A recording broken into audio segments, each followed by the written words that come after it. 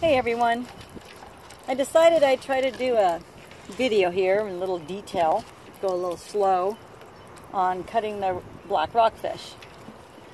I take mine and I go up underneath the fin, up into the head. I like to have my knife in an angle. That way I go with the scales and not against them. Then I'll bring about an inch or two of my knife down and just slide it until I get past the stomach. Push the knife through, then just slide it on down to the tail. Don't cut the skin off on the tail. You want to leave that attached. That'll help you skin that a little bit easier.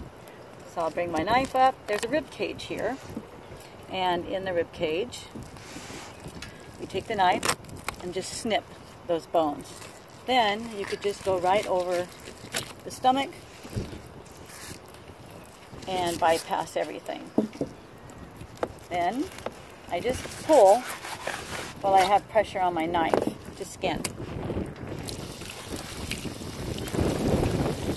And there we have a nice fillet.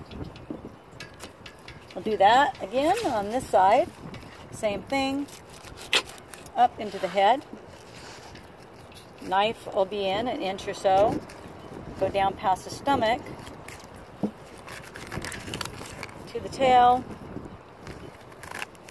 Go get up to that rib cage.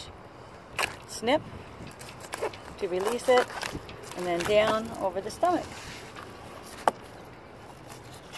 Pull while you push, and it skins very easily that way. Another fillet. Just like that.